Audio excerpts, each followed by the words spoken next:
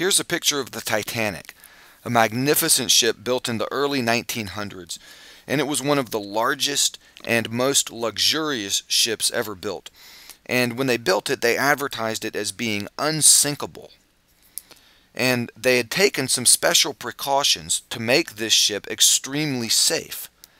Here's a diagram showing a cutaway view inside the Titanic, and the thing to notice are these walls inside the boat.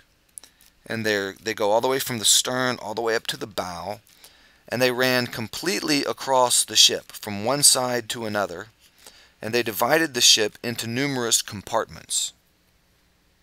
And the idea was that, say this compartment, say there was a hole, say something happened, there was an accident, and there was a hole in the boat here, and water started to pour in. Then water could fill into one compartment, but these walls would prevent the water from flowing into the rest of the ship. Any doors in those walls, or bulkheads as they were called, or as they would be called, any doors in there were watertight, so the water would be confined to one compartment. And the ship was designed such that up to 4 of these compartments could flood with water, and it would still float. The problem was that these walls didn't go all the way to the top of the ship, like this. They didn't go all the way up. And when the ship hit an iceberg, it caused a separation in a seam in the metal, and there was this gash along the side of the ship, and water started pouring into, I think, 5 of these forward compartments. And as water poured in, the front of the ship got heavier, and as the front of the ship sank down, water poured over one compartment and into the next, and would fill that one up, and then pour over into the next, and fill that one up, and in just a couple of hours, the ship filled with water, and it sank to the bottom. So this was a good design and a good safety feature, but it wasn't good enough. And it wasn't good enough for the ship to sustain the damage that it took when it struck the iceberg. And here's a famous painting of the ship going down. It went down nose first, and as the stern rose up into the air, it actually snapped off. The stress, it wasn't designed for the stern to be held up out of the water like that, and the stern broke off and fell back into the water, and then the stern itself sank. There were about over 2,000 people on board, and most of them died, and most of them did not drown. Most of them died from hypothermia in the cold water.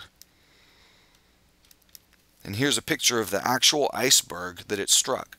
And remember that most of the iceberg here is below the surface, and the damage occurred below the surface, and that's why water poured in. And there's a picture of the Titanic on the ocean floor. They found it not too many years ago. It was undiscovered. The wreckage was not found for a long, long time after it went down, because it's in deep water and cold water. It's not in a place that's easy to get to. But they finally found it, and they've actually salvaged some artifacts from the Titanic. In the movie Titanic, there's a scene in which Thomas Andrews, who was the head shipbuilder, he was in charge of building the ship. There's a scene in which he informs the captain and other important people on the boat about the damage that's been done to the ship by the iceberg. And one of the directors of the White Star Shipping Lines, Bruce Ismay, is in the room, and he turns around and he looks at him and he goes, "But this ship can't sink." And Andrews, the shipbuilder, looks at him and says, "She's made of iron, sir. I assure you she can, and she will. It's a mathematical certainty."